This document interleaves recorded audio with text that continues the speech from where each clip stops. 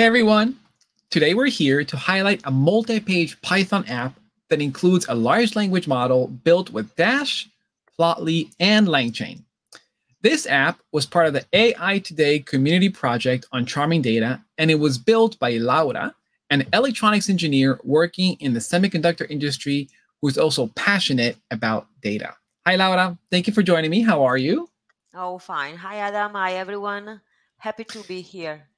Wonderful. Now, Laura, I'd love to hear how you got started with this app project. But for those eager to see your app first, can you show us a quick demo, please? Oh, sure. So this app has two main features, and they incorporate, first of all, data visualization about the growing impact of the AI today. And the second one is the integration of a large language model to provide AI-assisted insights about the data. Let's say that I would like to create a user-friendly interactive report about the current state of the AI.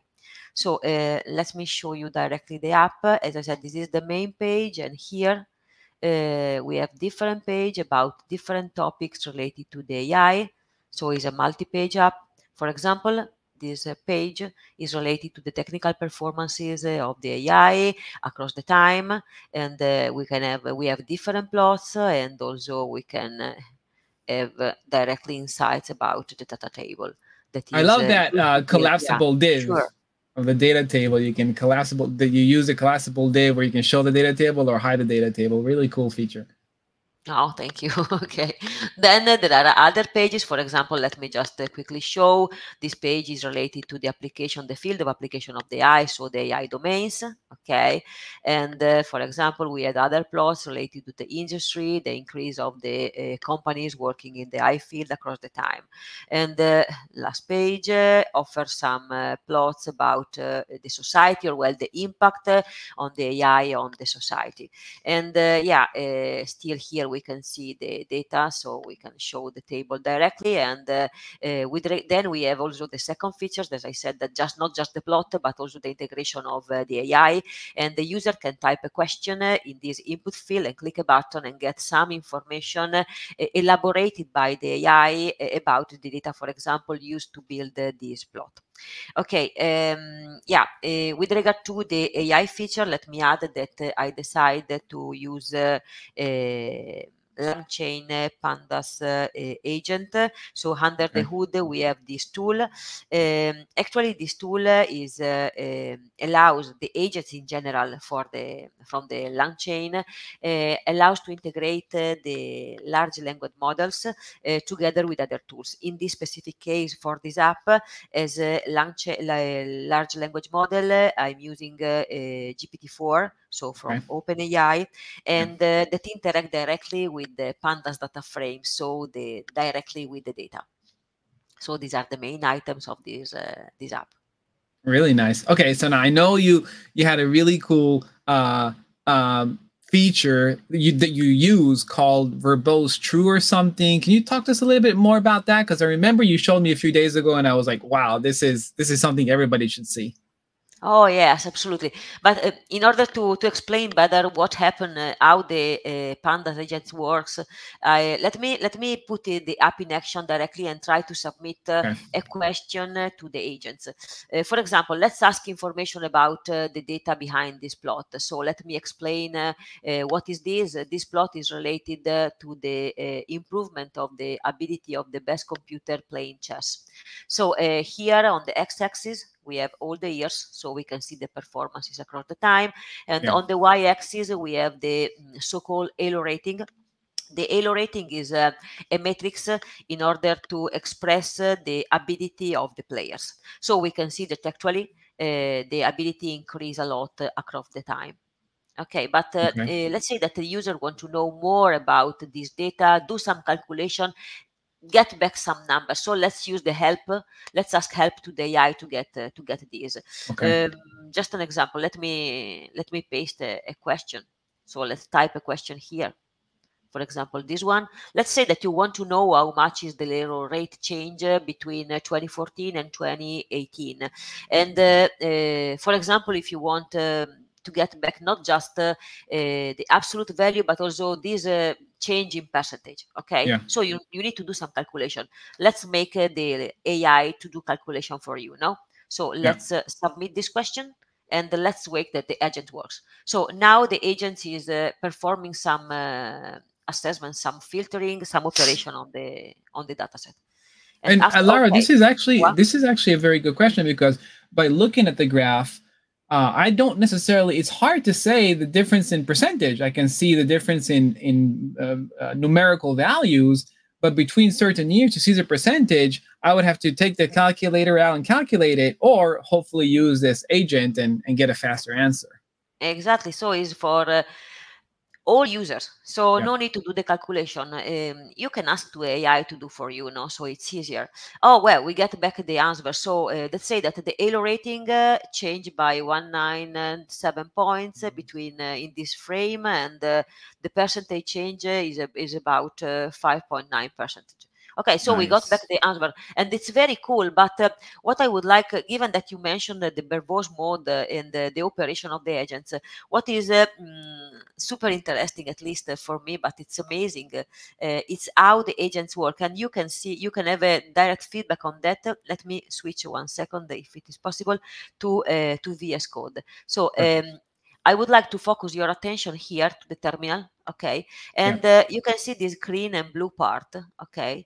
Are the operation performed by the agents. So first of all, let me quickly explain. The agents explain what he plans to do, and then start to do the calculation. So for example, if you are familiar with the pandas function, pandas methods, for example, you can see that here the agents is doing exactly what a regular pandas user need to do on the dataset in order to get back some calculation. So some filtering, selecting the ears, and do some operation. And finally, we got back the final answer. You can see here is exactly the same sentence that we plot in the app. So we print in the app, sorry. Okay, and yeah, so I think that it's amazing, because you can let me touch directly with your hand how the agent works. Is doing calculation for you, so it's fantastic. And for users that are relatively new to large language models and LangChain and agents, can you tell us a little bit about the difference between the green color and the blue color? What does the blue color mean? Oh yeah, very simple. The different LangChain, okay, chain. The terms chain mean that you are putting chain a different tool. As I mentioned before, we are using large language model with pandas. With pandas, so we have a chain, and the two different colors are related to the different tools that operate behind the scenes. For example, here we have in green are some feedback from the large language model part, and so the large language model print some part of this action, and then we have this number. This number are the operation, the values that you are got back from the Python agents. That is the real engine that is doing the calculation. It's very simple explanation, but is representative of what is doing. We have different tools that work together to come to the final results. Right. Cool. Well, thank you for the brief demo, Laura. Can you tell? I mean, when looking at this app, I can see that it's a pretty advanced app. But how did you come up with this app structure? How did you actually start the whole project? Oh yeah. First of all, I needed to. I started by selecting datasets about the project topic, so the role, the increasing role of the artificial intelligence today. And if you navigate across the web, you can find many very recent publication and many open datasets about the topic, but not the AI in general, but the AI from different perspectives, so the impact on the society, technical standpoint, the impact of the economy, and many more. So it's very interesting also to improve your background. And next, after selecting the data, I start to implement the visualization. And with regard to the visualization and the implementation of the app itself, I decide to go with the Dashplotly, because it helps to create easily interactive plots and also quickly develop the app itself. And what is very important is that you can do everything in pure Python. That is super important for me. And actually using Python is also aligned with the API that you need to use for implementing the AI features, because, well, actually LangChain and OpenAI offer API in different language, but Python is one of them. So you can create everything in Python. So Right. it's fantastic and easy. And then with the I also I need to obviously define the structure, and I decide to use a multi-page app to mimic the structure of a report. So you have different page. It's like a magazine. Now you have different page, different topics, and people can navigate from a topic another accordingly with their interest. Nice. In addition, Dash, let me remark that Dash offers many components to add interactivity to your app. So you can find already implemented buttons, menu, and so Right. on. For example, I don't know, in this page, we have, okay, this plot, but through these buttons, these pagination, you can move across different plots. Right. Here we have a collapse. You click a button, you can see the data. You can type a question, submit. So you can find a lot of components and integrate with Python. So very, very easy. Easily, yeah. Now I know you mentioned briefly the app structure. Can you talk to us a little bit more about the app structure, the code structure? Because I think a lot of people can learn much from this template that you used. Oh, yeah, okay. Let me switch maybe to the repo. The GitHub Okay. repo is public, so everyone is free to clone, explore, whatever they want. Well, let me switch 1 second, because in the README part there is, I put a schema, high level schema. Let me maybe enlarge a little bit. A little bit more. Okay, yeah, sure. So maybe it's Okay, readable, perfect. it's more readable. Yeah. Yeah. I incorporated this schema that provide an high level picture of the organization of the app, the structure. So, okay, this is the main app. Then we have different subfolder. And for example, here in the pages, we have the different file with the code to implement the different pages. Here we have some utilities in order to easily manage, for example, the API key Yeah. to call the API. But what I would like to highlight is this folder, is components. And here in this part, in this subfolder, I added all the code needed to develop the visualization, the data table, and so on. So here I have all the parts that are specific for this application. But what I would like to achieve is to implement a generic structure that could be easily reused for another project. So if you change, for example, this part, you can maintain a multi-page app and reuse for another project. So I would like to try to maximize the reusability of the code for the future project, for example, in the Charming community. Why not? Yeah, that's that. I love that people can just reuse this structure for a multi-page Dash app. Thank you for creating and sharing this, Laura. Now, when you showed the LangChain Panda agent, I would assume that this is like pretty complex. Like, how many lines of code did it actually take you to write the agent? I know that it wasn't too much. Oh, no, actually, it has been it's a good opportunity to show actually that is easy.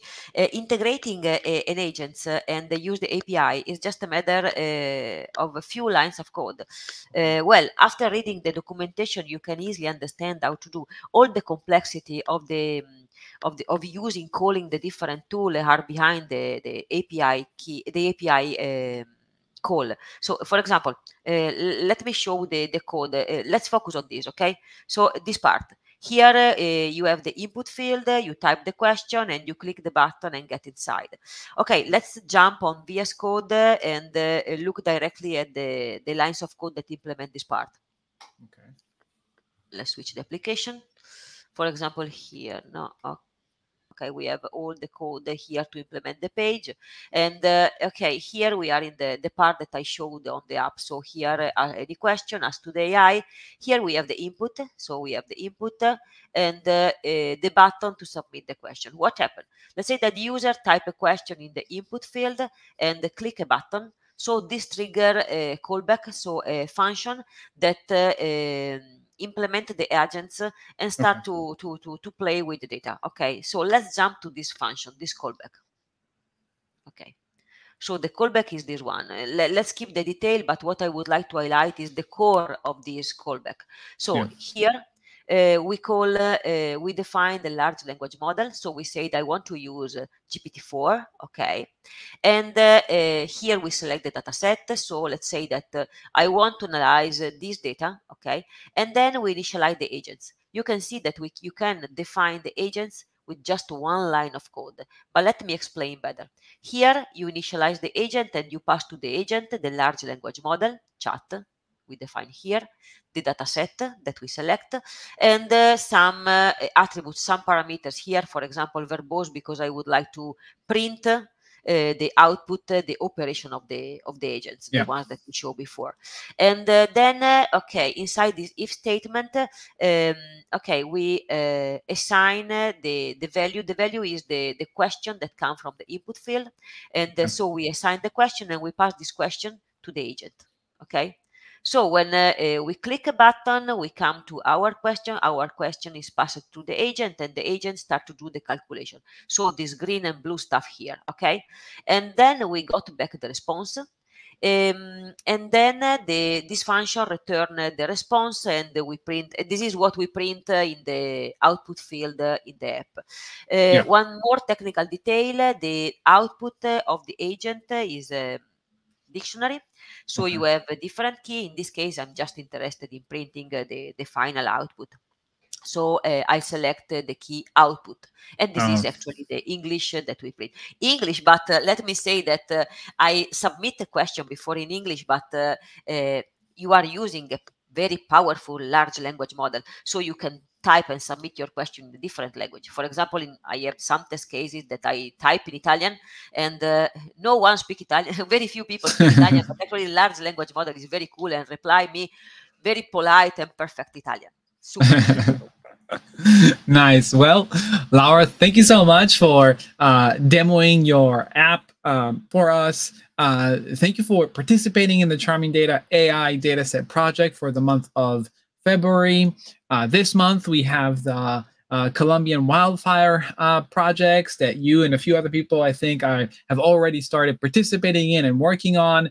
And anybody else here who wants to join the Charming Data community to check out Laura's app, to check out the code and other projects that we have going on, just join us, click on the login button or setup button. And this is a complete open and free community where we can learn Python and AI together. Laura, thank you so much. I appreciate you joining us and talking about your app. And I'll see you in the Charming Data community. Yeah, sure. Thank you. Bye. Bye, Laura.